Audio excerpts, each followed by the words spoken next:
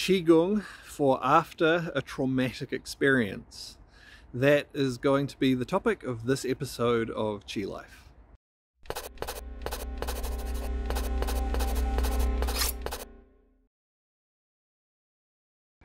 I had an interesting experience this morning and it was a bit traumatic.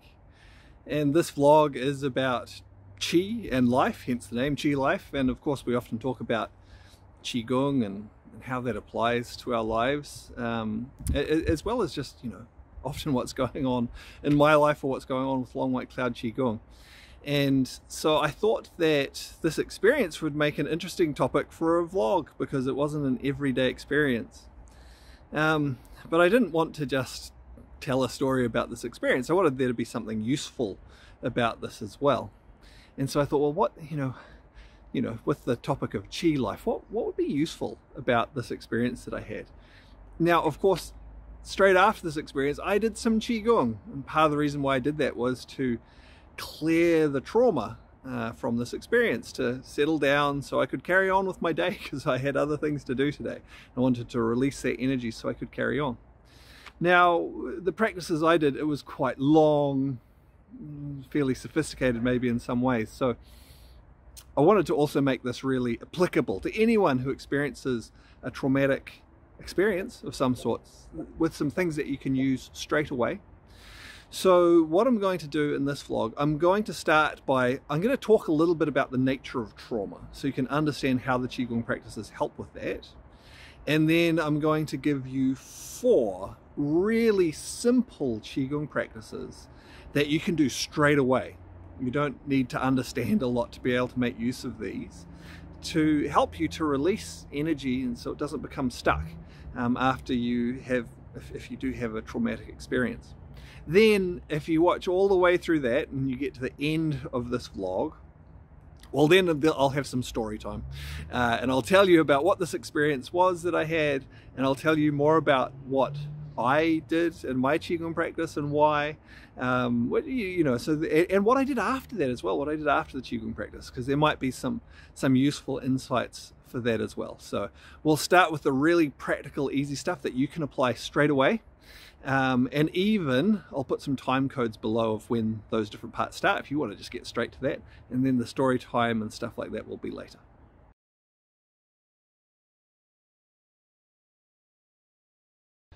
So to begin with, the nature of trauma, there's all sorts of traumas that we can experience that affect us in different ways. And this can be physical trauma where something happens, something violent of some sort. Now, violent doesn't necessarily mean someone attacking us. It could be more along the lines of an accident. Tripping over can be a trauma of sorts, but it's a shock to our body, and our body responds to that. That is a type of trauma. But then there's lots of other sorts of things. It can be a violent interaction with someone else that can be traumatic. It can also be an argument. That can create a sort of trauma in us.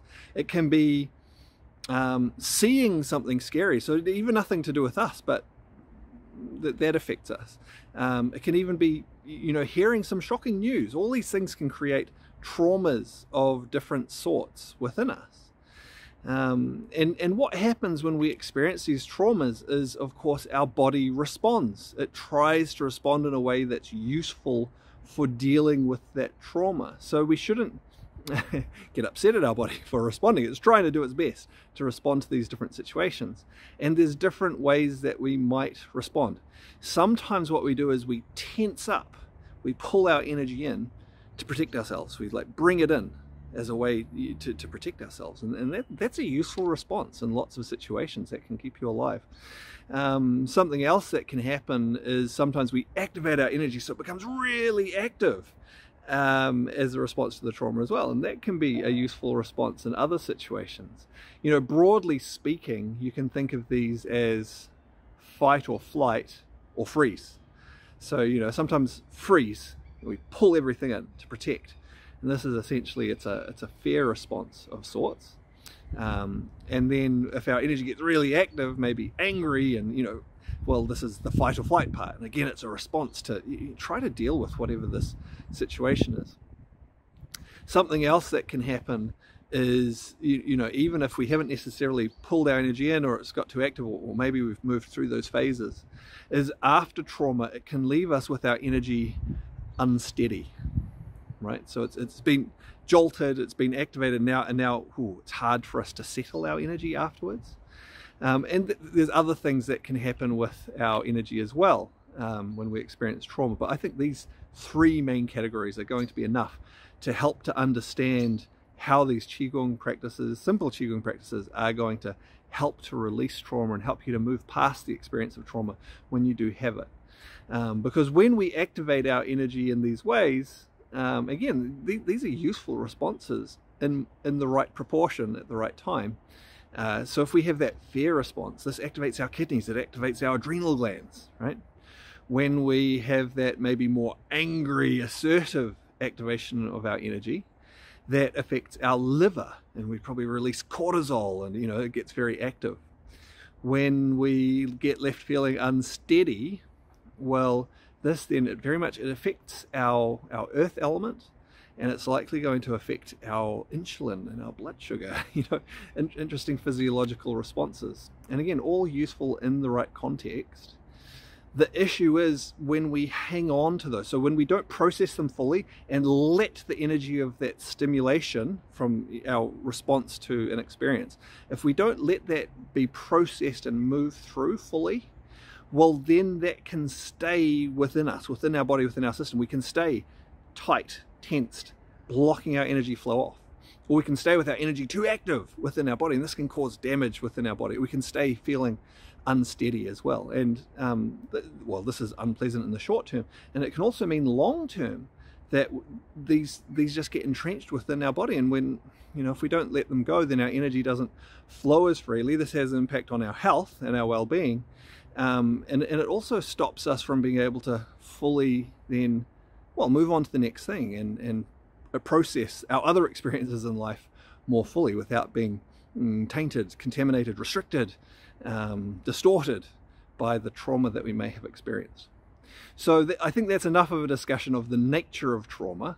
I'm now going to get into those four really simple things that you can do straight away, 4 simple Qigong practices to help you to release trauma energy and stop it from getting stuck, help it to let go, so that it does, whatever that trauma was, doesn't take up too much of a big space in your life. You can let it go, let it be processed, and move on with other things in your life. So we'll start with the first one.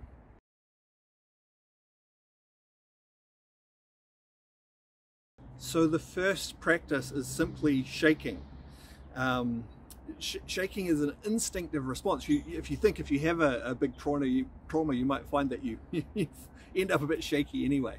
And so what we can do is, because that's part of our body's way of letting go of overactivated nervous energy, and to help to get that energy that otherwise would get stuck in our body, help to get it loose and free and flowing again. Now, there's different types of shaking that we can do. You know, a good example of this, if you think of a dog after it's, you know, been through something, it'll shake really vigorously to release the energy. We can do the same thing. So rather than just like getting stuck shaking, really embrace the shaking to let go of that energy, let go of the tension we might be holding on to, and let it flow through. Now, if your trauma is the result of a physical trauma, you're going to need to do this gently, but you can do this gently as a way to start to release some of that tension. If it's more of an emotional or psychological trauma or something like that, you're going to be able to do it more vigorously, maybe straight away. So let's give that a go. Very simply, shaking. So there's different types of shaking we can do, but basically if we just stand and we start to shake, we get our arms going, our legs going, our whole body, and we can really, really get into it. Really shake, really vigorously. Moving our waist, because this helps to loosen our spine in particular, moving our legs, moving our arms if we want to. Really shake, shake, shake, shake, shake, shake, shake, shake, shake, shake. And you can do that for as long as you feel like you need to let go of that tension, because you might notice as you shake, it's like, oh, there's some bits that are a bit tight but stuck from pulling that energy in, to let go of that tension and to start to let that energy flow out into the rest of your body again.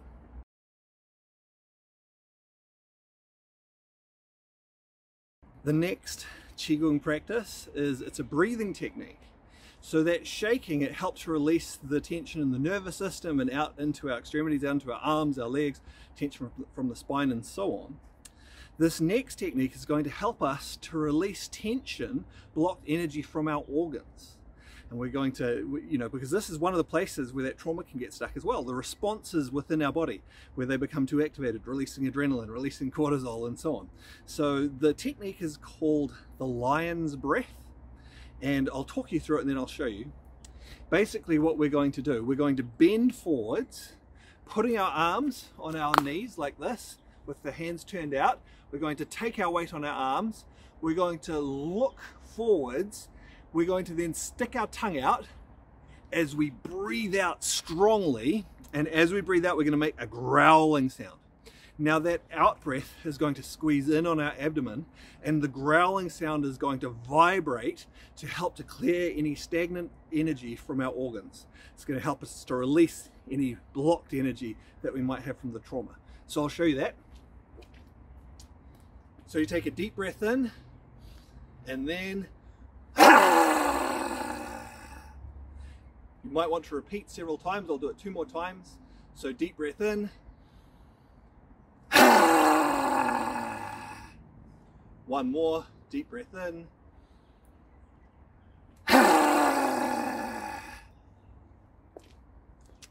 And you can often feel as you do that breathing technique, you can feel, one, there's this squeeze, and so it squeezes into, massage the organs. And then afterwards, the fresh blood rushes back in, but it also starts to flow out to your extremities more. So often you'll start to feel a bit more warmth, both in your organs and flowing out to the rest of your body after doing that lion's breath.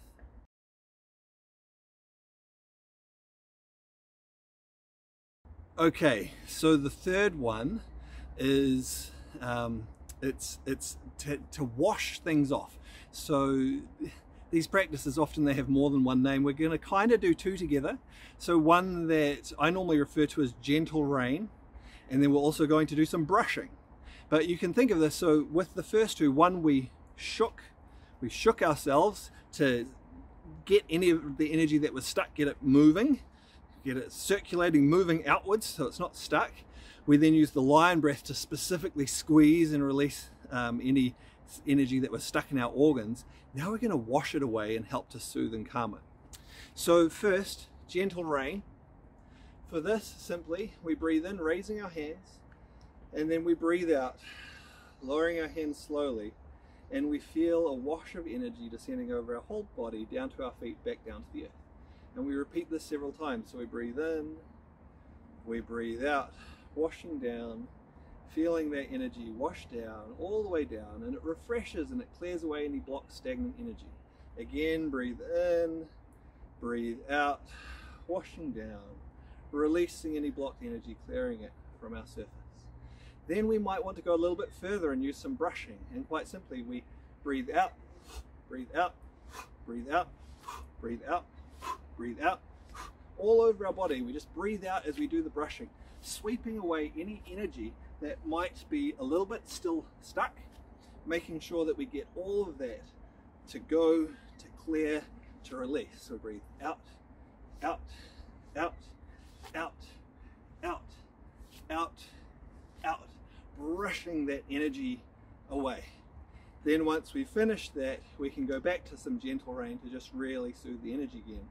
So we'll breathe in, lifting our hands up, breathe out, washing down, refreshing, renewing, relaxing, cleansing. Again, breathe in, lifting up, breathe out, washing down. We'll do one more. Breathe in and breathe out, washing down.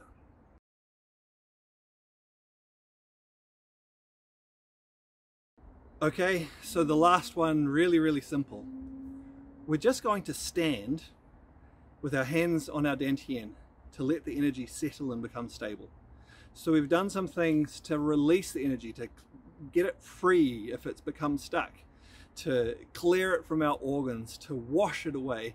Now we just want to make sure that we let it settle and stabilize. So this is a super simple Qigong practice. If you're already practicing Qigong, it's probably something you find yourself doing at the end of almost any Qigong practice you do. If you don't practice Qigong, this is a really valuable thing to be aware of.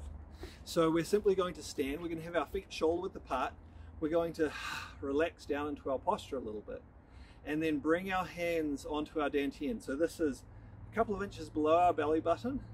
We're just going to rest our palms there. We're going to sit, relax,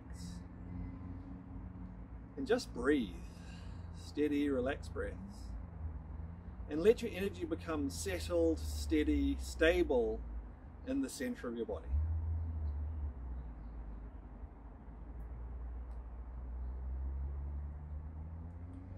And you can do that for as long as you feel you need to, until you feel nice, settled, and stable.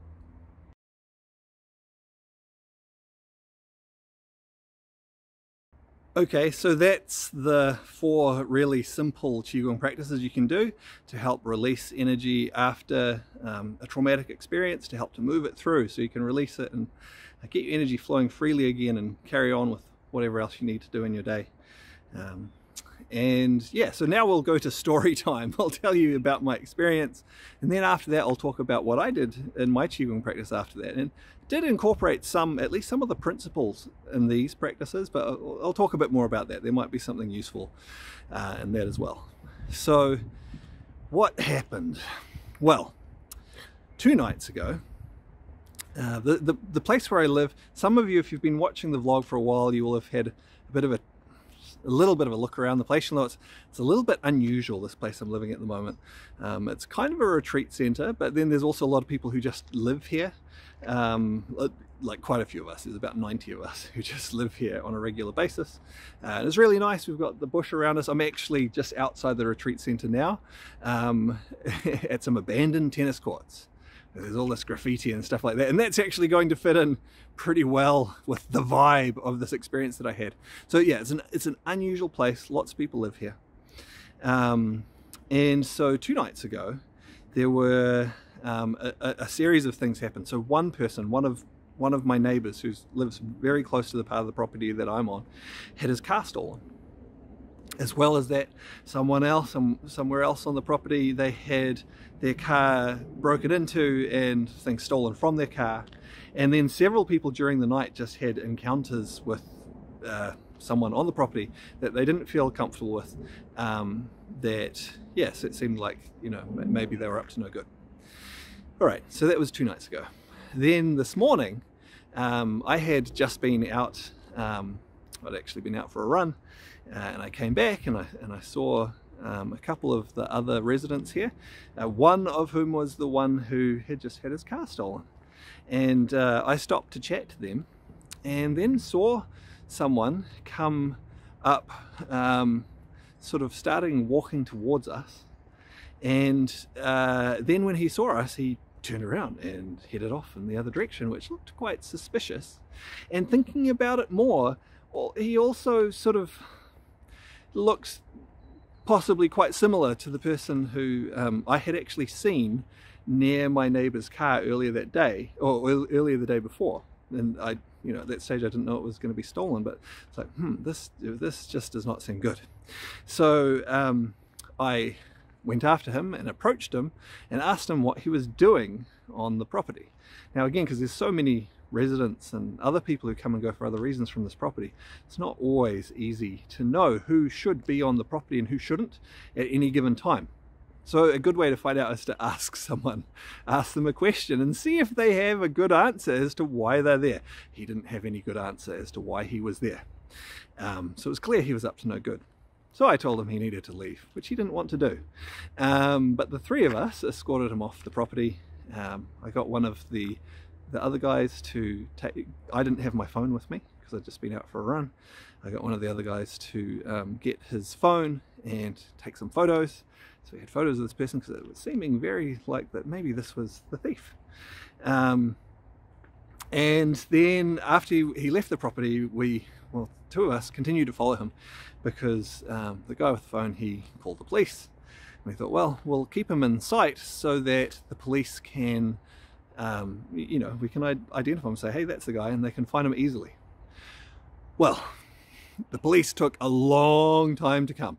Must have been easily over an hour, maybe an hour and a half. In fact, it seemed like maybe they weren't going to come at all, but they did eventually come. And I think that was after having to call them again, because what happened at a certain point, he went up to a bus station, and I asked that he not be allowed onto the bus, which, yeah, so they didn't let him get on a bus, so that was good.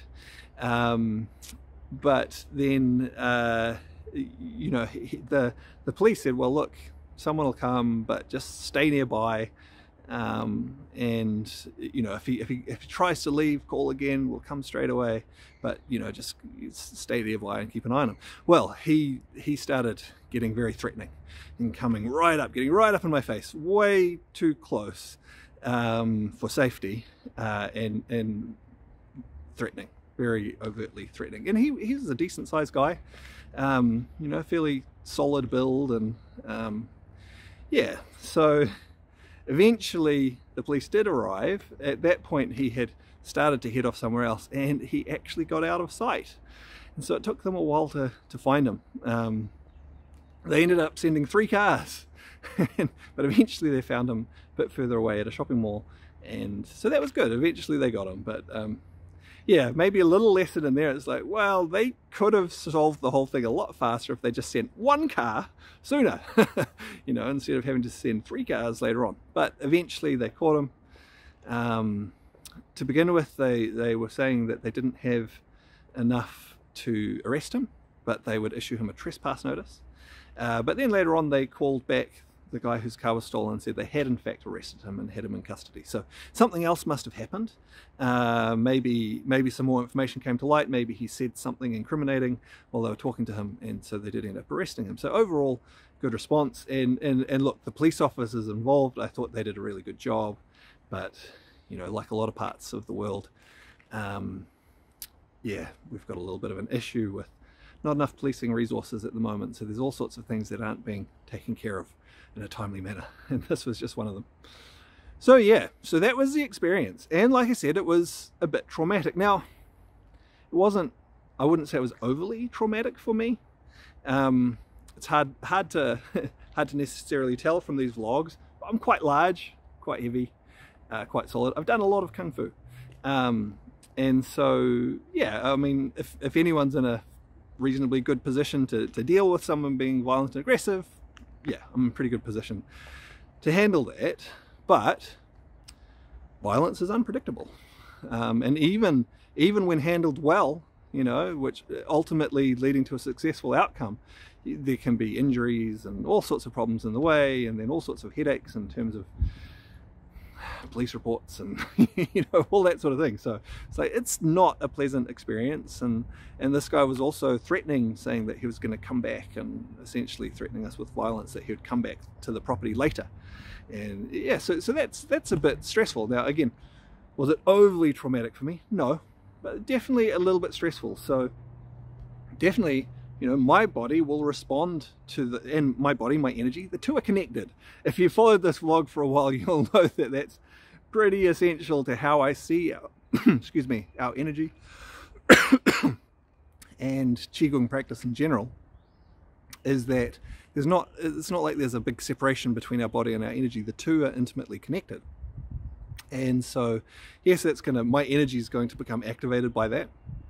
And my body, there's going to be responses. My body is going to release hormones. It's going to release some adrenaline. It's going to release some cortisol to prepare itself for what may happen. You know, it's going to activate nerves and muscles and so on. And so when I came back from that, yeah, would I say I was overly traumatized? No. But yeah, I was a little bit, I guess, on edge, a little bit stirred up. And I wanted to be able to get on with the rest of my day. I've got things to do today. And so what I went and I did my Qigong practice. 3 hours later than it originally planned to be by the time I got through all of that. Yeah, and now I didn't specifically do those 4 simple practices that I talked about earlier in the video, again, because I didn't feel overly traumatized, so I didn't feel sort of an emergency need to like, oh, I've really got to shake this off. But I did feel the need that I really need to clear this energy through so that I can settle down, so I can release it properly, so that I can carry on with my day and even my week and so on, so it doesn't like hang around and continue to bother me and throw my energy off in any way. So what did I do for my Qigong practice? So I did some bow and humility, which is the first movement in the Waking the Qi practice. If you're not familiar with that, if you have a look on the Long White Cloud Qigong YouTube channel, you'll find there's several videos of it there and you can get an idea. It's a really nice series of practices for activating your energy. I just did the first one, which is it's really good for opening up the lower back. It's very, very simple, but it helps open up the lower back. So of course, in terms of my kidneys being activated and all that adrenaline, good to help to release that tension through my lower back so the energy can start to flow more freely. So I started with that. And then I did some elemental alchemy sound Qigong practices. And these are really interesting. You use different sounds for vibrating the organs in your body. And it's quite a tangible thing. You can feel the way they each vibrate with different sounds. And this gives each of those organs a little massage. And it helps them to release tensions so that they become relaxed and they get back into balance. They release any sort of overactivation or any blockage in their energy flow. And then after that, I did a whole series of movements for opening up my thrusting vessel. So this is the one that runs right through the center of our bodies, and it's our primary connection to the energy of heaven and earth. Essentially, it allows fresh energy to flow into and through our system. So it's great for releasing blocked energy and allowing fresh energy in, if you've expended energy.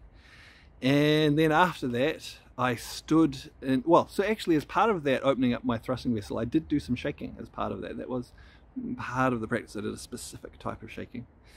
And then I did some standing in a Wuji Zhangzhuan posture. So Zhangzhuan is the still practices where you stand, so standing post or standing like a tree. And so I did a Wuji Zhangzhuan practice where I stood for an hour. So it was quite a long one. And yeah, so that was the practice I did. And here's the thing, that was the practice I was already intending to do. I was already planning to do that practice anyway. And so I didn't really need to change my practice to help to bring things back into balance from the traumatic experience. I was going to do that anyway. And it's like, well, that'll do the job for me. So I'll just carry on with my practice just like I planned it. And this is I guess as a broader point for people, again, people who are already, if you're already practicing Qigong, you'll find that lots of different Qigong practices can actually fill these roles and work really well to help to settle and rebalance your energy after a traumatic experience. So the simple ones that I showed you, these are really useful, as a starting point to release your energy, but carrying on with some other practices that balance your energy and help to harmonize it is going to be really useful as well. Lots of practices are good for that. I know a lot of the people who watch this channel, well, I guess there's lots of different people who watch the channel, but a lot of them are people who have done Long White Cloud Qigong practices and courses in the past. So, if you've done the Small Universe Qigong program, there's a whole series of practices in there where we work with we do Waking the Qi, which I just talked about. We work with the organ meridians, bring them into balance, balancing all of the organs and the flow of the meridians. We work with the extraordinary meridians and connecting to heaven and earth, allowing the energy to flow through us and strengthen our energy. And we work with the free flow of energy to help it flow, release any little stuck energy and help it to flow freely. We do all of that within those practices. All of those are really going to be useful. And then another one of the programs we have, it's the Inner Fire Qigong program. And this one, it's much more active practices, much more dynamic. We do Inner Fire breathwork, which really activates our energy strongly from within. We do wild animal play, which circulates the energy in a really dynamic way, and it really develops a lot of physical qualities of strength and speed and flexibility and balance and all of these things.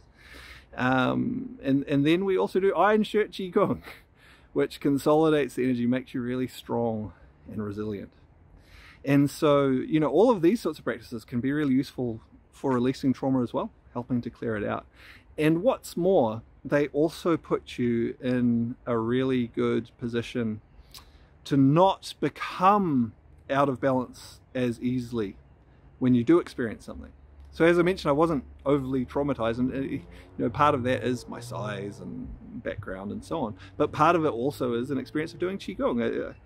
It's a bit easier to stay calm even under stressful situations, and so the different Qigong practices really help with that if you're doing that on an ongoing basis, to help you to, you know, again, it's not that experiences don't have an effect on you, but they're not as likely to push you way out of balance. They might push you a little bit, and then it's easier to come back into balance, particularly if you continue with your practice and you can sort of get back into harmony more quickly, more easily. If you're wondering about standing in Wuji Zhangzhuan for an hour, you don't always have to do that, of course. Sometimes if you're working on something particularly deep within your body, within your energy system, sometimes you need to go a bit deeper into the practices to accomplish that. And there's some things I'm working on at the moment. It's like, yeah, an hour standing in the Zhangzhuan posture was really good today. So there you go. Oh, that's right, I was going to say what I did after the Qigong as well, because I think there's some relevance to this as well. So after that, by the time all of that was done, again, this whole thing, I'd been out for a run, and then the whole thing took about 3 hours by the time I got back. So I went and I had a shower. So, you know, I did some showering, washing my energy, you know, at the end of my practice. And then I went and had a real shower. That's a good thing too. It's a physical thing where we also help to clear some energy and soothe. And this, you know, it was a warm shower, so nice and relaxing. So that was a good thing. Then by the time all of that, so, you know, the run, the incident in the morning, my Qigong practice, which was an hour and a half, 2 hours, then a shower and so on, it was about 2 o'clock in the afternoon, and I hadn't eaten yet. So I went and ate, and that's something important too, because again, talking about those different responses that we get into, whether it be freeze or fight and flight or that unsteadiness. So that unsteadiness, there's lots of things that contribute to it, but a lot of it actually relates directly to our blood sugar levels and if those are steady or not. And because when we're really activated, our body goes into a kind of emergency mode, and it releases hormones to keep us going and, you know, make us alert and make us ready for things, and you know, whatever that may be. But it's really important that we come back out of that and do things to release that activation, and then we get back into taking care of our really basic needs like eating. And that is, if you know, if we talk about these states of response, I already talked about fight or flight or freeze. The flip side of that, people often refer to as rest and digest. So we need to release the excess activation so that we can rest. And then often actually eating something is really helpful, because it starts to go, okay, and now we're getting back to normal. We're really getting back to normal. We can eat some food, blood sugar can get nice and level, and then we can carry on like normal. All right. A little bit of a different vlog today, a few different parts to it. At the very least, hopefully lots of people will find the first part with those 4 simple Qigong practices useful, easy to remember, easy to do if you experience something traumatic, to help release that energy. And maybe there's some interesting things in the story time and talking about other aspects of Qigong practice as well. If you're interested in the courses we run, we've got some short courses, including some free ones about you know, getting a start on Qigong practice, introduction to Qigong theory and practice, and things like that.